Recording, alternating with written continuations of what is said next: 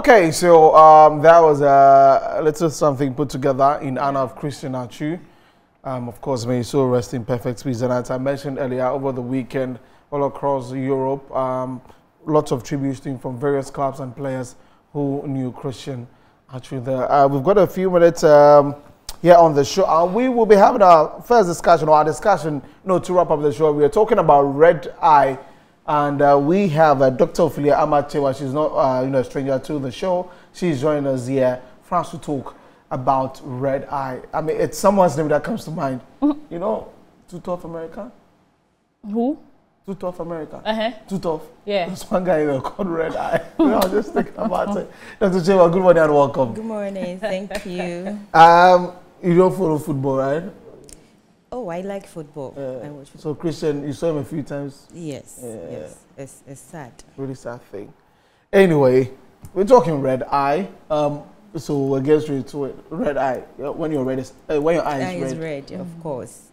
As it suggests, it's just red eye just refers to redness of the eye, as the name suggests. So there's a thin membrane, clear membrane that lines the white part of the eye and the inner part of the eyelids. This membrane is known as conjunctiva. So when you have it being inflamed, that's when you see the eye as red or the inner part of the lids as red. So red eye can also be referred to as conjunctivitis. In medical terms, anytime you hear tis, then it means there's an inflammation. So conjunctivitis is inflammation of the conjunctiva, the clear membrane that lines the white part of the eye and the inner parts of the lids, yes. Okay. Is there anything that causes it? Yes, red eye may have several causes. The three main causes of red eye could be viral infection, bacterial infection, then allergic conjunctivitis. So when you have allergies, your eyes may become red. When you have infections, your eyes may become red. However, there may be other causes of several causes, even lack of enough sleep. If you don't sleep well, if you are stressed, you can have red eyes. If you have something getting into the eye, like chemical injury or something falling on the eye, it can become red. As we can see the pictures. Yeah, on the screen. Okay, yes. Yeah. I think for the first part, the eye is red and it has, that's top left. Then it has some discharge, the mucous discharge. So you realize that sometimes you wake up in the morning and you have the discharge. Yeah. This is typical of bacterial conjunctivitis. So it means there's an infection. That's why you are having that. Then the other one, the top right, is viral conjunctivitis. So when you have viral infection, especially when people have cold and all that, most cold or flu is caused by viruses, and it could affect the eye as well. And other conditions may be caused by viral infections. So the top right is a picture of a viral infection. Then the middle part is represents allergic conjunctivitis. So the eye is red, bloodshot and all that. Usually allergic conjunctivitis might affect both eyes, yes. Then the down, like the right, down but to the right, this is typical of, we call it valsalva hemorrhage or subconjunctival conjunctival hemorrhage. So this one, people may have this when they have strenuous activities. So when you see this, it looks scary. Usually when you are coughing or you have constipation, any strenuous activity, it might lead to some of the fine vessels in the eye bursting. So it means one of the vessels or two is burst, and now you have blood spilling on the eye. So it's fresh blood. Oh, I don't know. Yes. So that's moja daneliso. I was thinking something hits in your eye. So sometimes if something hits the eye, you could have that.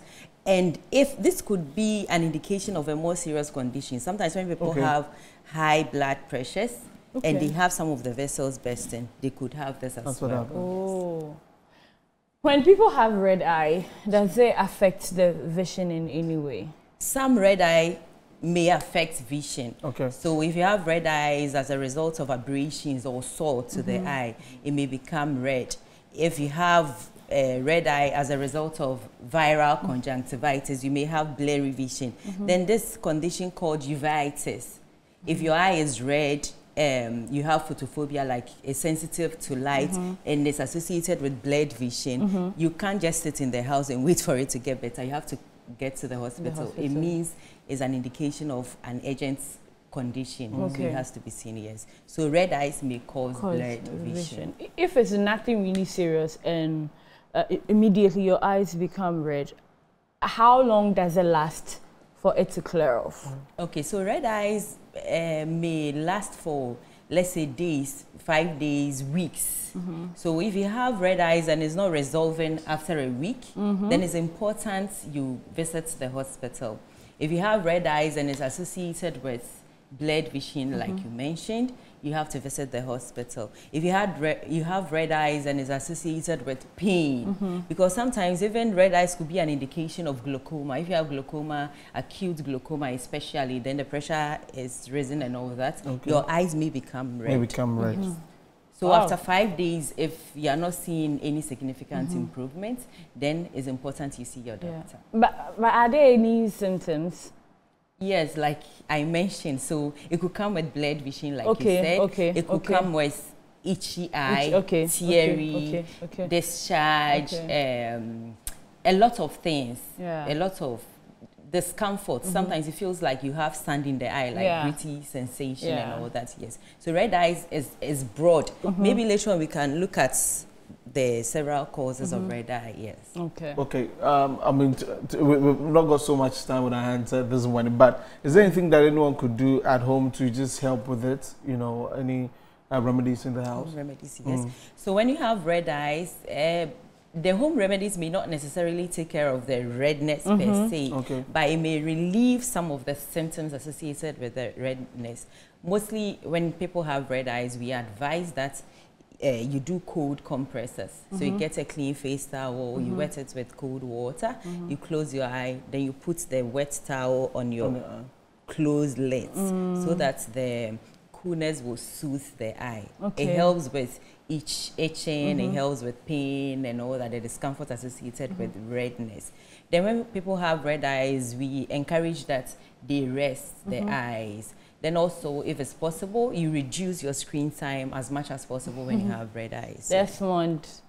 I don't know why she's mentioned by name, but of course we get caught in some of these things. So, Doc, so any final thing you want to add to it about red eye, so we could wrap it up? Yes. So what I would want to say is that red eye may be an indication of a more serious condition, even systemic conditions like hypertension, arthritis, and all that. So when you have red eyes, you shouldn't just sit at home. If after 5 days, after a week is not resolving, it's important you see your doctor. Okay.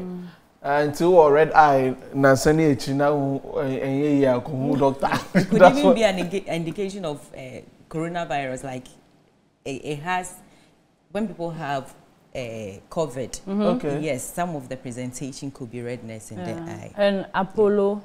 Yeah, Apollo is a form of red eyes. Maybe so today we didn't talk about Apollo proper. Okay. All right, so that's it. Thanks for coming. Thank you too. To the studio. For having me. Because it's been a very long time. Yes. Today I decided to see you. Thank you. Okay, that's it. Yes, that's it for any your. Oh yeah, thank you for reminding me on this one. Zoe would have beaten me. So let me just read this birthday message that I have here coming in from Zoe Anita O'Day. Okay, so it says that. Happy birthday to you, Pastor Franklin Asare Obeng. Wishing you long life, good health, and prosperity. This is from Zoe Anita O'Day here at Ignite Media Metro TV. Yeah, so that's her wish for you. That's how I wrap up the show for today. Today is the... Today is 21st. Oh, 21st. Okay, we're getting there to the end of the month.